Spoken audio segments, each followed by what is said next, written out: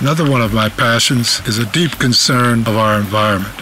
I'm obsessed with the sound of my 3-point ride cymbals. Another one of my obsessions is supporting the local food kitchen here. We're here at Sunfrost Fruit and Vegetable Stand here in Woodstock, which is one of the places my wife and I have come to pick up produce to take to the chefs at the Queen's Galley in Kingston.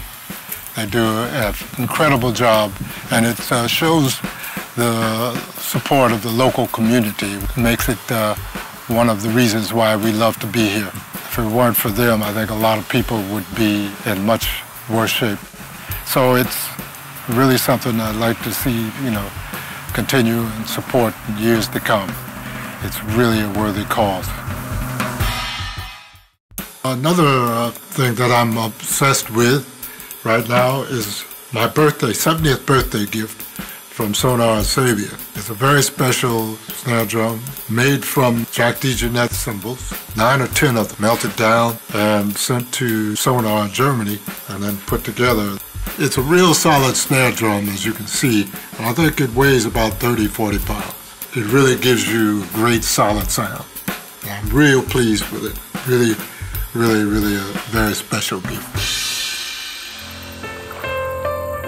Another one of my passions is a deep concern for the quality of our environment.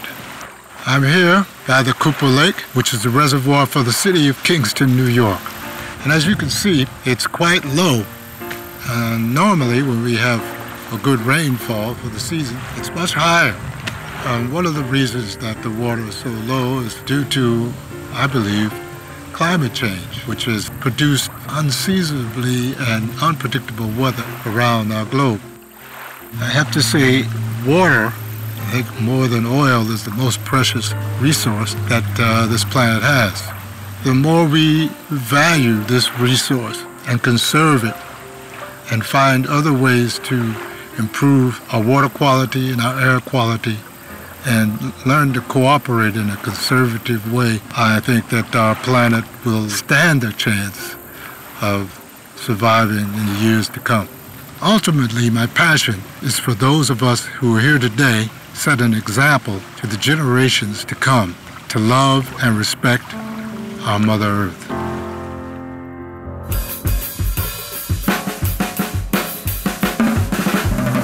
I'm obsessed with the sound of my new SABIAN 3-point ride cymbals. It's quite an obsession with me because it has 3 different sounds on it. It's a lathe and hammered cymbal, a versatile effect. You play the cymbal above the non-hammered spot. You get a sort of medium dry sound. Play the cymbal below or at the edge, you get more of a spread sound. If you play the cymbal in the drier region of the unlathed part of the cymbal, you get more stick control, a drier sound, almost like a flat mini bell ride.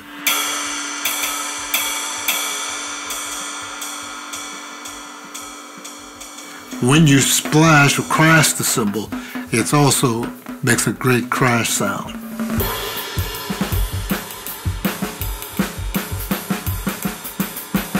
For me, it has a sort of a magical quality. It invites the creativity within oneself to come out.